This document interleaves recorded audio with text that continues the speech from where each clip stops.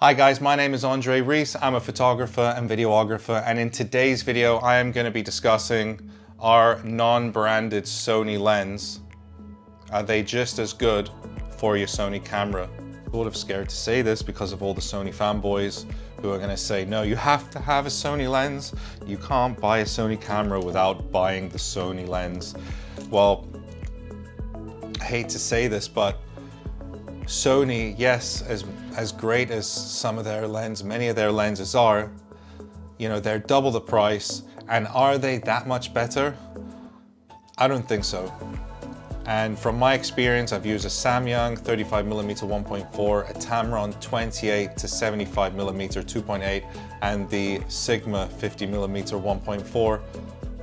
That's just some of the lens I own. I also have some Sony branded lens and some other Sigma lens, and I have not had any issues with any of them.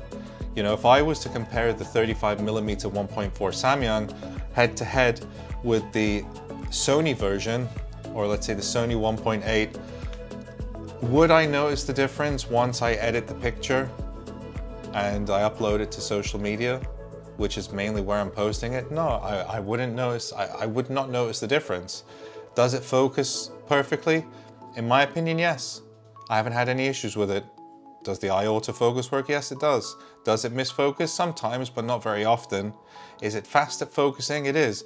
Now, if you want to watch actual tests and you want to see the milliseconds that people are saying, well, it misses sometimes, or it doesn't focus as fast as the Sony 35mm, are you really going to notice in the bigger frame of things? And it's like 80% cheaper than the Sony equivalent lens. I don't need it. If you're doing professional sports, or your job as a photographer needs that it has to be instant and you have to have the best, well then obviously you're not going to go for the Samyang 35mm. However, if you want a lens that works and the quality is great, it's sharp, and it generally doesn't misfocus, and you're paying, like I said, it's probably 80% less than the Sony brand, why not go for it? Then you have the Tamron 28 to 75, this legendary lens, and compared to the Sony version, you know, half the price, and it's an exceptional lens. I use it for videography and for photography, but more for videos because of the versatility with the zoom, and I put it on my Ronin S with my camera, my Sony A9. Super sharp, really fast at focusing, and a beautiful lens to use. And then there's the Sigma 50mm 1.4. Again, I've used it for videography and for photography. And if you want to compare it to Sony's 50mm, I mean, personally, I prefer the Sigma. And again, it's around half the price. You don't have to buy Sony branded lens to get amazing quality pictures with your Sony mirrorless camera. You can look elsewhere.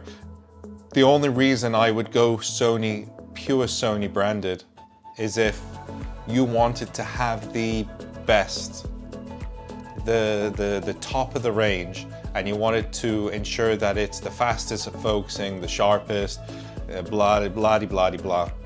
You know, I don't need to explain.